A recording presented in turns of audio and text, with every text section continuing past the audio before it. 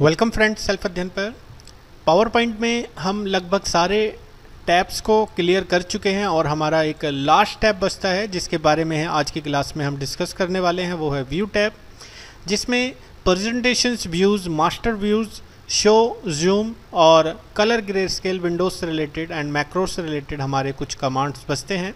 उन्हीं को हम आज की क्लास में देखने वाले हैं। तो सबसे पहले व्यूज़ के बारे में अगर हम बात करें तो कुछ स्लाइड्स हम यहाँ से ले लेते हैं। सबसे पहले लेआउट को ब्लैंक रखते हुए हमने यहाँ पर कुछ 3 स्लाइड्स बना ली हैं और हर स्लाइड्स पे हम कोई शेप क्रिएट कर लेते हैं। जैसे एक पे हमने क्लाउड्स बना लिया है, एक पे हम कुछ और शेप बना देते हैं स्टार की, और एक पे हम कुछ और शेप ले लेते हैं। तो लगभग हमने 3 शेप ड्रॉ कर दी हैं और हर शेप को अगर हम व्यू करें एक साथ, जैसे मान लीजिए यहाँ पर 10-12 हम स्लाइड्स ले लेते हैं, तो नीचे की तरफ फिर हमारा स्लाइड्स दिखाई देगा, ऊपर की तरफ से हमारे स्लाइड्स के व्यू नहीं दिखाई देंगे। तो उस केस में हमें क्या करना है, स्लाइड शॉर्टर, जिसमें हमारे सारे स्लाइड्स छोटे छोटे व्यूज़ में एक थंबनेल्स के रूप में हमें यहाँ पर शो होंगे। अगर हम चाहें तो डबल क्लिक करके वापस से अपने नॉर्मल व्यू में आ सकते हैं। अगर किसी के बारे में हम नोट डालना चाहें या किसी स्लाइड्स पे किसी ने नोट डाले हुए हैं उसको हम रीड आउट करना चाहें तो नोट्स पेज पे जाकर हम उसको रीड आउट कर सकते हैं, या नोट्स अगर हम डालना चाहें तो वो भी हम यहाँ पर डाल सकते हैं। तो मैंने यहाँ पर एक नाम डाल दिया है क्लाउड शेप। अगर हम नीचे की तरफ देखें तो ये जो नाम हमने मेंशन करे हैं इसका साइज़ थोड़ा छोटा है, और अगर हम इसके साइज़ को बड़ा करना चाहते हैं हर नोट्स डालने वाली स्लाइड्स के लिए, तो ऐसा हमें करना होगा नोट्स मास्टर्स के अंदर से। जैसे सपोज़ हम नॉर्मली वापस आ जाते हैं और इसके बारे में अगर हम नोट्स पढ़ना चाहें तो नीचे की तरफ हम वापस से वही नोट्स पढ़ सकते हैं जैसा आपको दिखाई दे रहा है क्लाउड शेप। लेकिन हम जो भी नोट डालना चाहें वो थोड़ा साइज़ इंक्रीमेंट में आए, हर बार हमें मैनुअली उसको ना करना पड़े, उसके लिए हमारे पास कुछ मास्टर व्यूज़ होते हैं जिसमें से हम नोट्स मास्टर्स के अंदर से सपोज़ पहले लेवल पे हम कुछ साइज़ यहाँ पर दे देते हैं। पहला लेवल हम कितने साइज़ का चाहते हैं, या दूसरा लेवल हम किस साइज़ का चाहते हैं, या किस कलर का चाहते हैं, वो हम यहाँ से सेट करा सकते हैं। सपोज़ हम यहाँ से नोट्स मास्टर्स को अगर क्लोज़ कर देते हैं और किसी भी स्लाइड्स के बारे में नोट्स हमें डालना है तो व्यू टैब के अंदर जैसे ही हम जाएंगे नोट्स पेजेस पर, आप देखेंगे यहाँ पर ऑटोमेटिकली यहाँ पर चेंज होता हुआ आपको दिख रहा है। स्टार शेप्स मैंने यहाँ पर लिखा और एक मैंने यहाँ पर मैसेज दे दिया पावर पॉइंट। अगर हम इसका इंक्रीज इंडेंट करते हैं, होम टैब से एक ऑप्शन होता है इंक्रीज इंडेंट, जिससे इसका लेवल चेंज हो जाता है। तो आप देखेंगे सेकंड लेवल पे वो ऑटोमेटिकली बोल्ड और ब्लू कलर में हो चुका है, जैसा कि हमने नोट्स मास्टर्स के अंदर से चेंज करा था।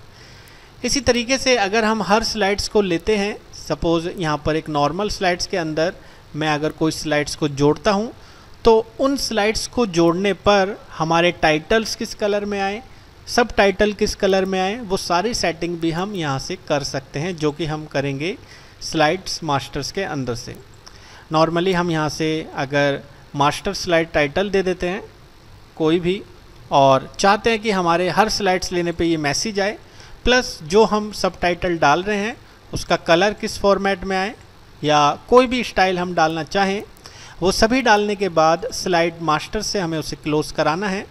अब आप देखेंगे कि ऑटोमेटिकली यहाँ पर वो चीज़ें चेंज हो चुकी हैं, यानी कि जब भी आप न्यू स्लाइड्स लेंगे उस तरीके की, तो आपको वो नाम और वो यहाँ पर सब टाइटल्स का कलर जो भी आप डालें वो आपको यहाँ पर शो होगा। तो ये हम चेंज कर सकते हैं व्यू टैब के अंदर से, मास्टर्स व्यू के अंदर से, स्लाइड मास्टर्स से।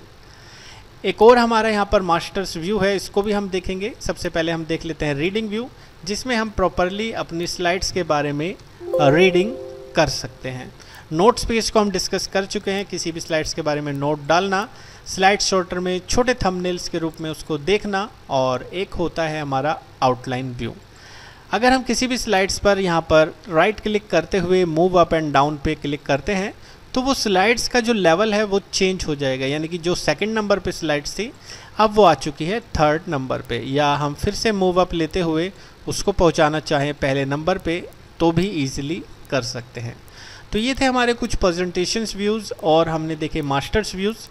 अगर हमें सारी स्लाइड्स को या 3-3 स्लाइड्स को सपोज़ एक एक पेज पे प्रिंट करना है तो हैंडआउट मास्टर से हम कुछ भी बैकग्राउंड स्टाइल या किस तरीके के कलर्स को चेंज करना है, क्या राइटिंग इफ़ेक्ट्स चाहते हैं, क्या थीम चाहते हैं, और वो यहाँ से दे सकते हैं। अब इसका जो चेंजेस है आपको दिखेगा कंट्रोल F2 करने पर। कंट्रोल F2 करने से प्रिंट प्रीव्यू यहाँ से खुल जाता है और नीचे की तरफ ऑप्शंस होते हैं स्लाइड्स के अंदर से कि आप कितने हैंडआउट्स यूज़ करना चाहते हैं। जैसे हमने दे दिया 3, तो आप देखेंगे यहाँ पर 3-3 थंबनेल्स के रूप में, यानी कि 3-3 स्लाइड्स को एक पेजेस के रूप में यहाँ पर सेट कर दिया गया है। तो ये सारे ऑप्शंस हम यूज़ कर सकते हैं। उसके बाद रूलर्स को ऑन ऑफ करना, ग्रेड लाइंस हमें हमारा ऑब्जेक्ट का मेज़रमेंट में हेल्प करता है कि कितना एरिया हमें कवर करना है, और बिल्कुल सेंटर पॉइंट्स पे हमारा गाइड्स यहाँ पर शो करता है।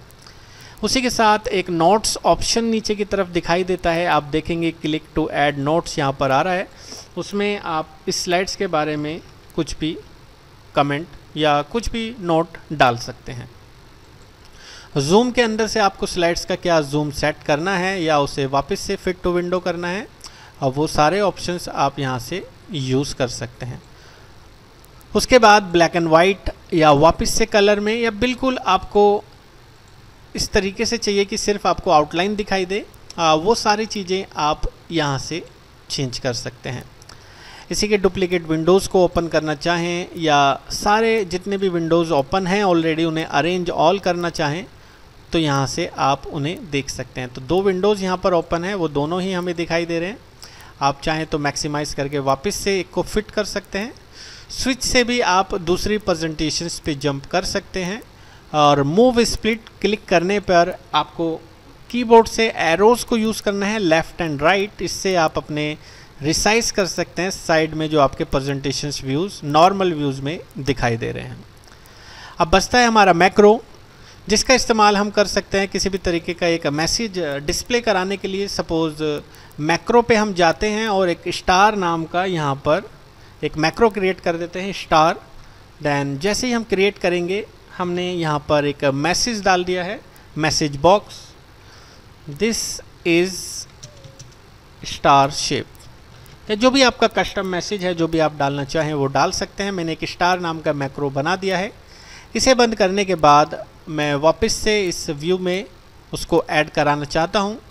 वापस से आपको करना क्या होगा, जाना होगा मैक्रो पर, और यहाँ पर आप देखेंगे स्टार नाम का हमारा मैक्रो शो हो रहा है। हमें इसको लिंक कराना है इंसर्ट टैब के जाते हुए एक्शन पे। आप देखेंगे रन मैक्रो, थर्ड ऑप्शन जिसमें स्टार शो हो चुका है।